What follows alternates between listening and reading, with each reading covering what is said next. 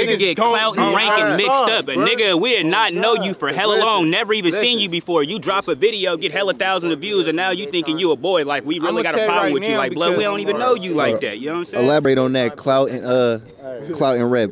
What's the Clout and like, you know what I'm saying? I feel like, all right, basically Clout is like basically pretty much what I just said. Like a nigga be out here, he'll be rapping, doing little shit, hit a little few thousand of views on a video and shit, you know what I'm saying? And think he a boy, think he out here. And niggas across the world will think blood really telling the truth because the views going up, you know what I'm saying? Nigga, exactly, on the rap type shit. But like on a different type level, like it's niggas that's out here, like when you really funking with niggas, we been knowing each other for hella long. So it's like, okay, blood, that's a nigga I'm really, you know what I'm saying? Okay, blood, that's a, and then it be niggas that pop up out of nowhere like, hold on, that ain't, you know what I'm saying? So that's what I be like, Clout and, you know what I'm saying, ranking and type shit. Like, them is whole two different things, bro, you know what I'm saying? I ain't gonna lie, it's a lot of rappers out here, like in Sac, you feel me? I ain't gonna say a lot, but it's a few rappers that I know personally that's not like that, you feel me? And niggas be perpetrating and putting on this little image. Come on, and on both sides of the fence, niggas know who really like that, blood. We don't gotta find out, bro, real shit. Before half of this IG shit, this social media shit, like, I didn't know niggas on my mama. So like when I see another motherfucker on some internet ass shit, you feel me, that damn near get a nigga hot, you feel me, like